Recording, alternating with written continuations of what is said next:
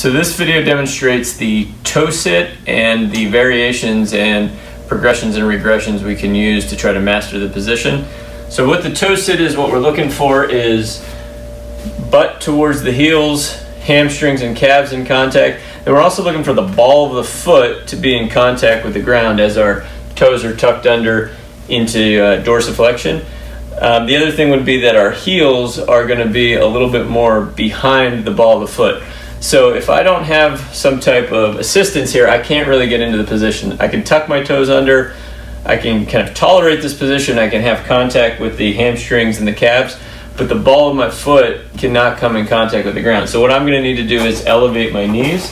So I'm going to use the two Airex pads, but you can use anything you find around the home, cushions or anything like that. You just have to get yourself high enough on the knees that you can make contact with the ball of the foot, especially the ball of the big toe. So once you're there, now you're in a much more stable position. You're also going to get in a scenario where the heel is more behind the ball of the foot, which promotes more dorsiflexion.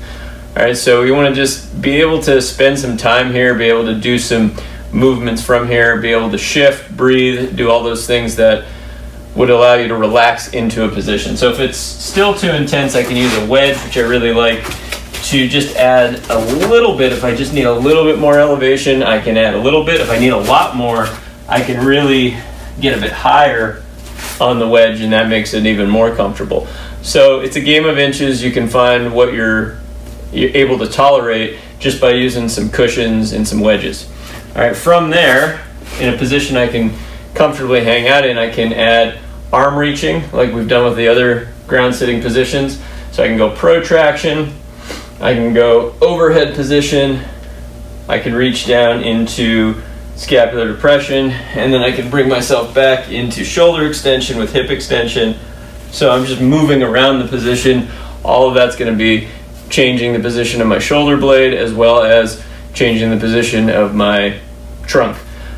From here, if I also feel like I need a little bit of help for my knees to decompress knee flexion, I'm just going to also add a little bit of space between the hamstring and the calf with a wedge or a cushion. All right, so there's a bunch of different variations we can use to get more comfortable in this position. This can be a tough one because a lot of people are limited in dorsiflexion, myself included, but it can be a very valuable position to master.